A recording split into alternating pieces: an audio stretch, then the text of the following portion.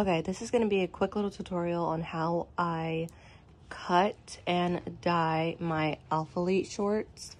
So I'm doing these gray ones. See? Alphalete.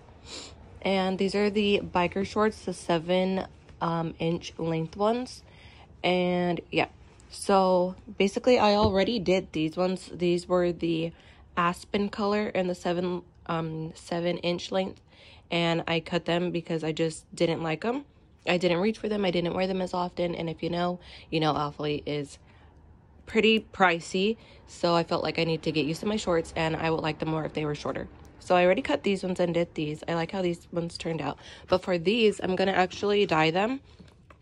And here I have the Rit Dye More synthetic dye. So hopefully this works. I have two colors to mix them. I'm trying to get like a light green matcha color, and I don't know how that's going to take on this gray color, so we'll see. Okay, so as you can see, this is the length the shorts are currently fitting me at, just a bit above like my knees. So we're gonna make these shorter. Okay, so like I said, I already did these with a cut. So what I did first was you want to fold them in half, and then you want to take like a reference pair of shorts. I'm just going to use these because they're just right here. And what you want to do is fold them in half and then just lay it on top. I'm going to switch this inside out so that it can actually match, and then you just want to cut along the line. Maybe leave a little space because you're going to end up folding it. Okay, so there you go. I know it's kind of just like cutting my Alphalete shorts, but just commit and do it, and you will have a much cuter pair of shorts. Okay, so now that they're cut, I'm gonna dye them before I hem them. Okay, so for the directions, this is saying to use it on the stove top. I'm not gonna do that because I don't really want these to be boiling in the water. I'm just going to do it how I've previously dyed a pair of shorts before. So I'm going to just boil the water and then pour it into a separate container. And the temperature should remain hot, but just like not boiling, like over fire. So I'm just going to try it and see if that works with this. Okay, so in here I have my hot boiling water. It says to add 1 tablespoon of dish soap. So that's what I'm gonna do. It's gonna be like really hot. Let's see, I'm gonna take this off. And I'm trying to keep it as hot as possible. So I'm gonna do that really quick and then add the dye. So this was the daffodil yellow color. This is after I added some of the teal. It came out a little dark, so I added more yellow. What I'm gonna do now is just test dye this scrap piece that I cut. So this is it just after a couple of stirs. I mean, it's picking up the color, so that's good. But it's kind of just looking like the aspen color I already have of the other shorts. And that was not the goal. I don't know. Maybe I should add more yellow? Or maybe I should just abort this and make them like a teal color shorts. I think I'm gonna do that. I might add more teal in this. Okay, I'm not done yet, but good news, the gray did take and it does change color. Bad news is that this came out like identical of the other pair of shorts I already own of this color, and that's not what I wanted. So I added more teal inside of this. So I think I'm just gonna retry this and see if it gets any darker or more blue. All right, at this point, I'm just gonna throw them in and hope for the best. So we shall see. Okay, here it goes.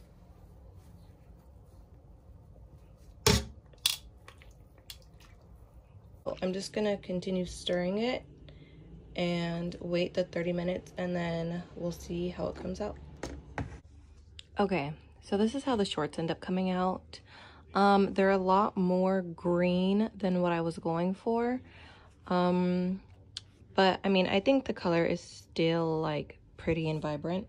So the first scrap piece, this is how this one looked compared to the shorts, how they came out. This was the second scrap piece that came off more blue toned, which I kind of wish these shorts would have picked up on like this one a little bit more. And this is how they look compared to these, how these came out, and compare it to the scraps. So they're all different. I'm actually surprised that the Alphalete logo actually didn't stain this dark green color. Okay, the shorts have been washed and dried, and now to hem them, what you're gonna do is flip them inside out, and then you're going to need some heat and bond.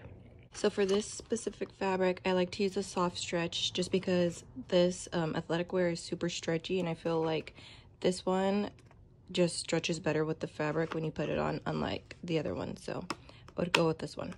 Okay, it has been, I was gonna say a few days, but more than a few days. It's been like a couple weeks, and I haven't finished this project. Like, my whole nails are like off, and so that's why we have a new towel and everything. But so just picking up from the last clip, you want to make a fold.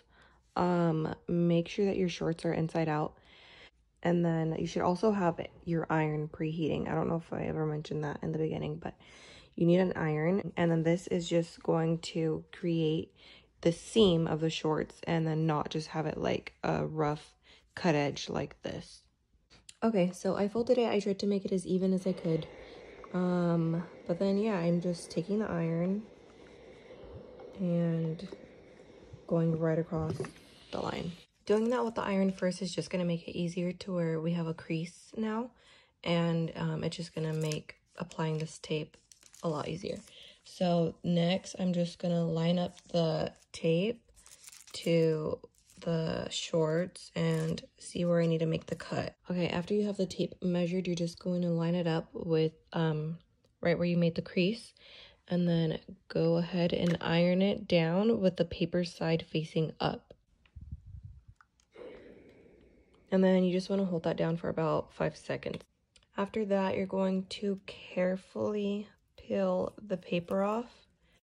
Make sure you do it to both sides before removing the paper though, or else it's going to be hard to iron it correctly.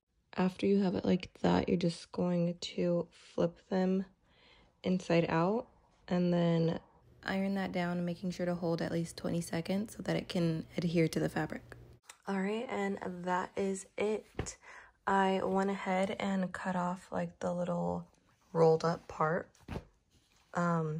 But like, you definitely don't have to do that. But yeah, hopefully this was helpful and you guys are able to save a few pairs of leggings or biker shorts with just cutting them shorter or to your preference. And yeah, that is pretty much it. I hope you guys enjoyed this video, and I will see you in my next one. Bye.